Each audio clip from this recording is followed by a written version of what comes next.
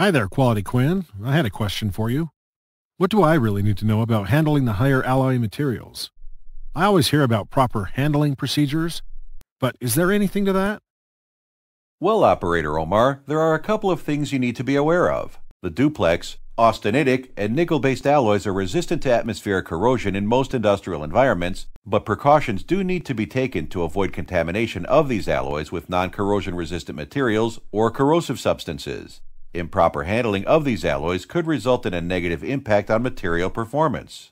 Special care should be taken to avoid these alloys coming in contact with other non-corrosion resistant materials like contaminated metal inspection tables, metal forks, chains, and cables.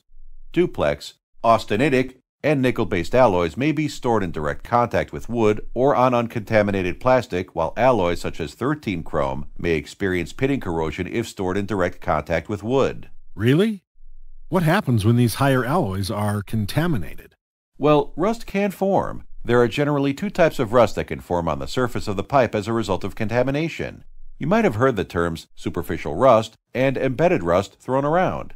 Superficial rust is iron oxide deposited on the original surface of the pipe. With superficial rust, the surface of the pipe has not been disturbed, and therefore the corrosion resistance has not been compromised. Embedded rust, on the other hand, is rust that lies below the original surface of the pipe. The process of embedding it has created a pit or gouge in the pipe.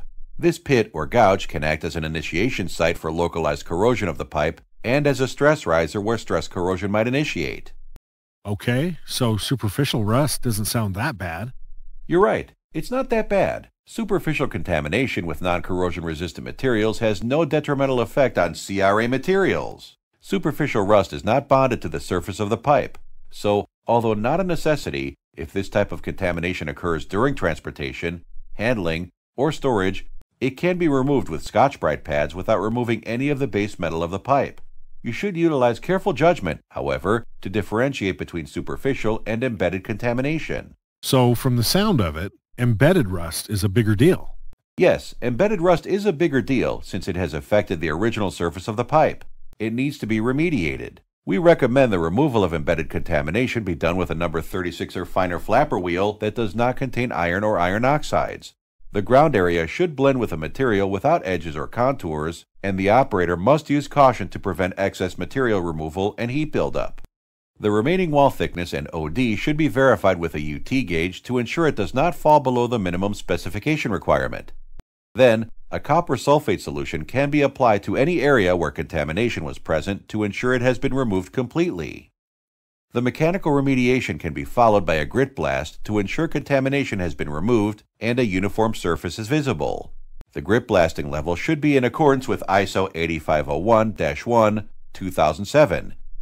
Wow. Thanks for all that information, Quality Quinn. Next time I hear about proper handling procedures, I'll be sure to listen closely. I wouldn't want to have to deal with that embedded rust if I don't have to. Anytime. I'm happy to help. Good luck out there, Operator Omar.